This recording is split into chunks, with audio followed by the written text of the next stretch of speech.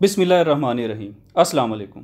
Clear, जिनका research work relationship और attachment theory पर है, वो अपने एक ब्लॉग में हमसे चाइल्ड केयर सेंटर में जॉब का एक्सपीरियंस शेयर करते हुए बताती हैं कि उनका कुछ ऐसे बच्चों के साथ इंटरेक्शन हुआ जो कि मुख्तलिफ वजूहात जैसा कि neglect, abuse, jail, parent death की वजह से अपने पेरेंट्स के साथ नहीं रहते थे। वो कहती हैं कि मैंने नोटिस किया अक्सर बच्चे वहाँ अटैचमेंट डिसऑर्डर का शिकार थे और उन बच्चों को साथी बच्चों और एडल्ट्स के साथ रिलेशनशिप कायम करने में बहुत मुश्किल पेश आती थी। जैसे वो बताती हैं कि एक बच्चा दूसरों से इतना ज़्यादा डरता था कि वो किसी से बात नहीं करता था और हर एक को अवॉइड करता था। उनका कहना है कि इस तरीक़ाकार से वो बच्चा अपने इमोशंस को दोबारा हर्ट होने से बचाता था। इसके बरक्स वहाँ एक और बच्चा भी था जो कि शिद्दत से ये चाहता था कि लोग उसे पसंद करें और उसे प्यार करें। क्लियर कहती हैं कि वो बच्चा इतनी शिद्दत से चाहा जाना चाहता था कि मुझे ऐसा लगता था कि चाहा जाना ही दुनिया की अहम तरीन चीज़ है। और अगर आप खुद से भी ये सवाल करें तो आपको इस सवाल का जवाब हाँ में मिलेगा, क्योंकि a man is a social animal.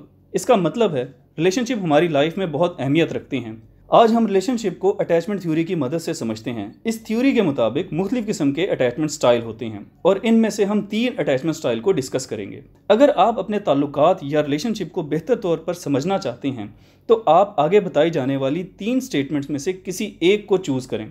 Her statement एक अलग अटैचमेंट स्टाइल को एक्सप्लेन कर रही है। स्टेटमेंट ए, मैं बहुत आसानी के साथ लोगों से घुल मिल जाता हूं और मुझे उन लोगों की मदद करने या उनकी मदद लेने में कोई दिक्कत या परेशानी नहीं होती और मैं ज़रा भी परेशान नहीं होता कि कोई मुझे छोड़ जाएगा या कोई मेरे बहुत ज़्यादा करीब आ जाएगा। स्टेटमेंट बी, मैं चाहता हूं कि लोग मुझे पसंद करें या मुझसे बात करें, लेकिन मुझे लगता है कि लोग मेरे करीब आने या मुझसे बात करने में हिचकिचाहट महसूस करते हैं। मुझे लगता है कि लोग मुझे पसंद नहीं करते या मेरे साथ ताल्लुक़ कायम नहीं करना चाहते, जबकि मैं इनके साथ ताल्लुक़ कायम करना चाहता हूँ। स्टेटमेंट सी, मैं कभी भी मुकम्मल तौर पर लोगों के साथ अटैच नहीं होता और लोगों पर 100% भरोसा करना भी मेरे लिए मुश्किल होता है और ना ही ज़िंदगी में मैं लोगों पर इन्हिसार करता हूँ। जब कोई मेरे करीब आना चाहता है या मुझसे ताल्लुक़ कायम करना चाहता है तो मैं अक्सर नर्वस और अनकंफर्टेबल हो जाता हूँ। इन 3 में से कौन सा ऑप्शन आप पर अप्लाई होता है, ए, बी या सी? ये 3 ऑप्शंस रिलेशनशिप के 3 स्टाइल को एक्सप्लेन करते हैं। ऑप्शन ए ये इशारा करता है कि आपका अटैचमेंट स्टाइल सिक्योर है, जिसके ज़रिए लव एंड ट्रस्ट को आसानी से हासिल किया जा सकता है। इसको सिक्योर अटैचमेंट स्टाइल कहते हैं। Option B anxious attachment style को एक्सप्लेन कर रहा है। इसका मतलब ये है कि आप दूसरों के साथ ताल्लुक़ तो कायम करना चाहते हैं, लेकिन आप डरते हैं कि अगला शख्स आपकी बात नहीं सुनेगा, आपको रिजेक्ट कर देगा। इसी खौफ के बायस आप अपने ताल्लुकात को मज़ीद ख़राब कर देते हैं। Option C avoidant attachment style को एक्सप्लेन कर रहा है। इसका मतलब है कि आपका अटैचमेंट स्टाइल दूसरों से दूर रहने वाला या टालने वाला है और आसान अल्फाज में आप दूसरों को अवॉइड करते हैं।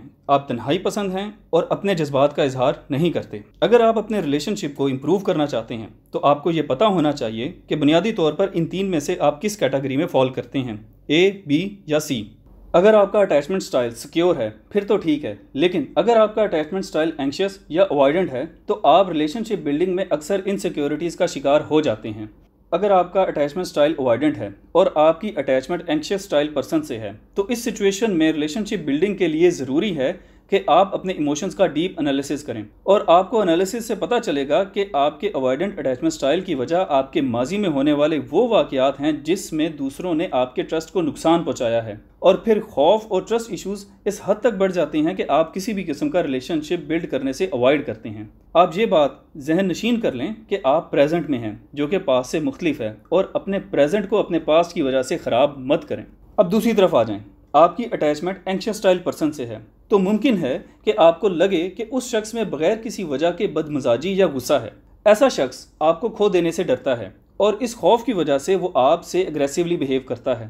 असल में एंग्शियस स्टाइल पर्सन आपसे डीप कनेक्शन तो रखना चाहता है, लेकिन इसका इजहार ठीक तरह नहीं कर पाता। मसलन ऐसा शख्स कहेगा बस मुझसे बात करो, मैं जो भी कह रहा हूँ उससे एग्री करो। आपने इस शख्स के गलत रवैये को इग्नोर करते हुए ये देखना है कि वो ऐसा क्यों कर रहा है और उसके इमोशंस को समझने की कोशिश करनी है, और आपने उसको ये यकीन दिलाना है कि आपका उसके साथ एक डीप रिलेशनशिप है और लॉस ऑफ कनेक्शन का फियर उसमें से आपने ख़त्म करना है। अगर आपका अटैचमेंट स्टाइल एंग्शियस है और आपकी अटैचमेंट अवॉइडेंट स्टाइल पर्सन से है, आपने इसका ये मतलब हरगिज़ नहीं लेना कि आपका उस पर्सन के साथ अच्छा रिलेशनशिप नहीं है। अवॉइडेंट स्टाइल पर्सन अक्सर जज्बात का इजहार नहीं करते और बाज़ औक़ात आपके सामने होते हुए भी आई कॉन्टैक्ट नहीं करते। उनकी खामोशी की वजह उनका अटैचमेंट स्टाइल है, ना कि ये कि वो आपसे रिलेशनशिप नहीं रखना चाहते। ऐसे लोग अक्सर डिस्टेंस के जरिए अपने ताल्लुकात में तवाज़ुन रखने की कोशिश करते हैं। इस तरह के रिलेशनशिप को बेहतर बनाने के लिए ज़रूरी है कि आप दूसरे शख्स से ज़्यादा अटैचमेंट शो करने की बजाय आहिस्ता आहिस्ता ट्रस्ट बिल्ड करें। हम में से अक्सर लोग अवॉइडेंट या एंग्शियस स्टाइल अटैचमेंट का पार्ट होते हैं। असल चीज़ ये है कि आप पहले इस बात को एक्सेप्ट करें कि आपका अटैचमेंट स्टाइल क्या है। अवॉइडेंट और एंग्शियस अटैचमेंट स्टाइल होने की सूरत में आप अपने रिलेशनशिप को बेहतर बनाने के लिए अपने इमोशंस को समझें और क्रिटिकली उस इमोशन को आइडेंटिफाई करें जिससे आपका रिलेशनशिप नेगेटिव इफेक्ट का शिकार हो रहा है। एक बात याद रखें कि ये रॉन्ग अटैचमेंट आपके पास में होने वाले किसी इवेंट की वजह से होती हैं, लेकिन बदकिस्मती से आप कभी भी प्रेजेंट में मौजूद नहीं रहते। आपको अपने प्रेजेंट में रहना है और अल्लाह का शुक्र अदा करना है और ख़ुद को माजी और मुस्तकबिल से आज़ाद करते हुए अपने प्रेजेंट को इंजॉय करना है। जैसा कि इशफाक अहमद साहब कहते हैं, साहिब हाल शख्स वो है जो ना तो माजी की याद में मुब्तला रहता है और ना ही मुस्तकबिल से खौफजदा रहता है, और जो उसको मिल रहा होता है उस पर अल्लाह का शुक्र अदा करता है।